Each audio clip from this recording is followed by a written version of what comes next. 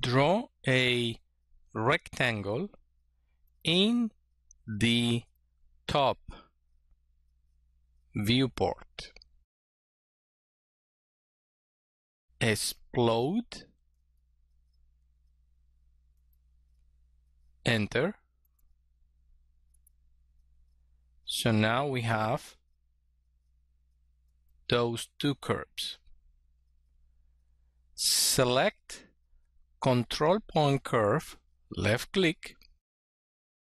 Make sure you have the midpoint and draw 1, 2, 3, 4, and 5. Press enter to finish. Turn on history. Select curve tools. We are going to use tween between two curves. Don't forget, history is on. Start, end curve, and I would like to have maybe 8 curves in between. Press enter. Press enter to finish. One more time.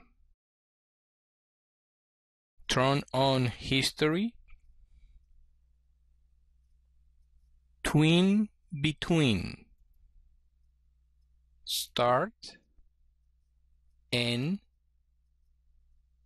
8 curves in between. Press enter to finish. Turn on the control points on this curve. Remember, F10. And move around its control points. You see that?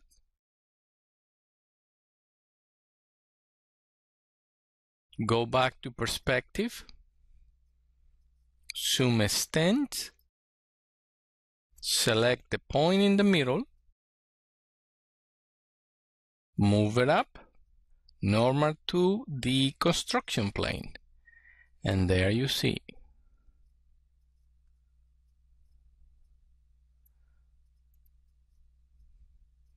Curve tools. Don't forget, tween between two curves.